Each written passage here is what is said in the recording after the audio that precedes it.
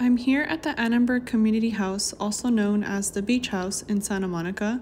This is a unique, inclusive community destination that offers various recreational amenities like free Wi-Fi, beach courts and fields, and community and cultural events. They also provide complimentary beach wheelchairs, which is pretty cool.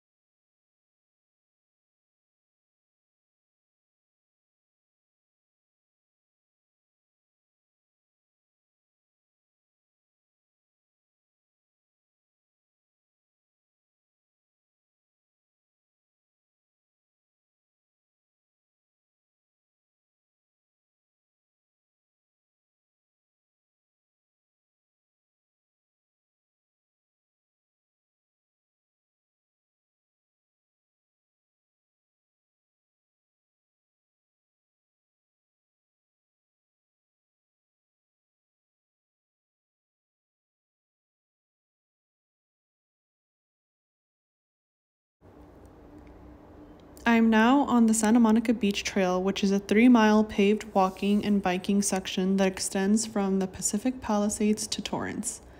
All these recreational amenities are great, but what we're really here for is the Santa Monica Beach Restoration Pilot Project, which I'm walking to right now. This project is located near the Annenberg Community Beach House where we first started out. So give me a couple minutes and we'll get there in no time.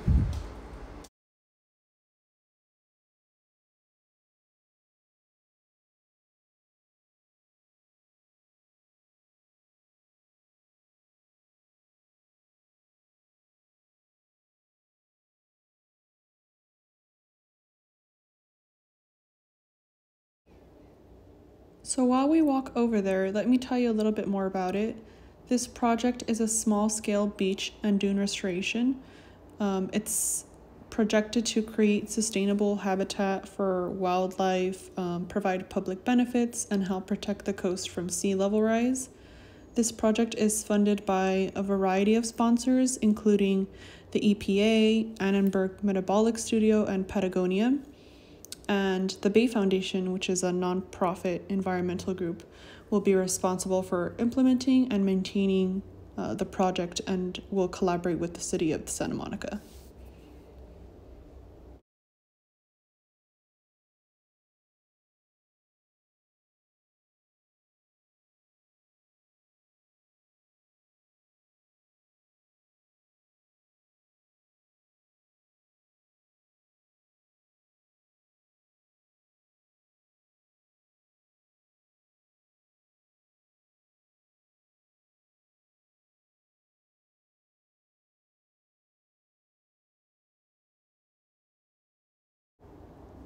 So this restoration site was implemented in 2 phases, which included the installation of fencing, which you'll see in a bit, and seeding of native coastal strand vegetation species.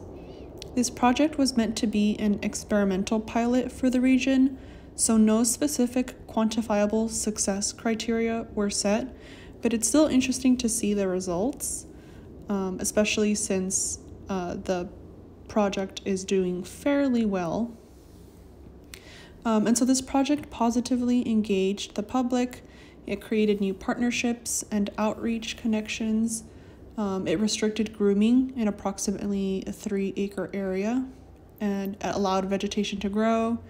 It encouraged sand dunes to form along the fence lines, which we're approaching right now, within the project area, and it provided a comprehensive science-based monitoring data to inform nature-based beach restoration solutions.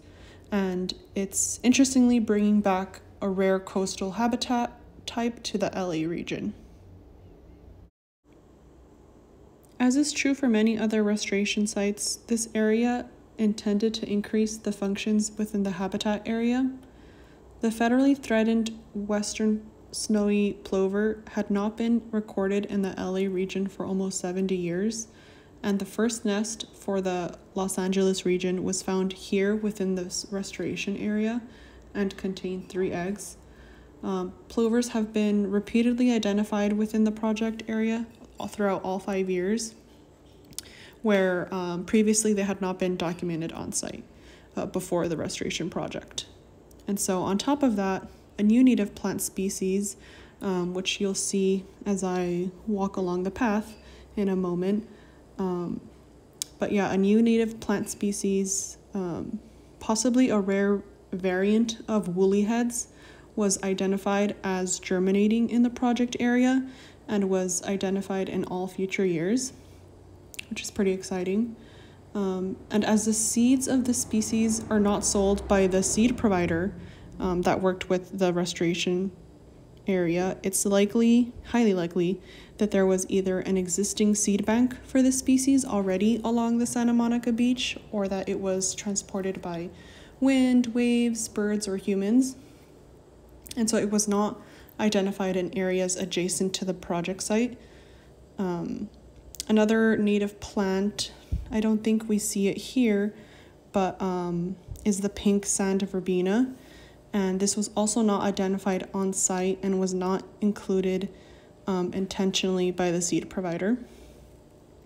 And then another biological addition to the restoration project area were dune beetles. And they provided an increased layer of the food web available to foraging birds and wildlife.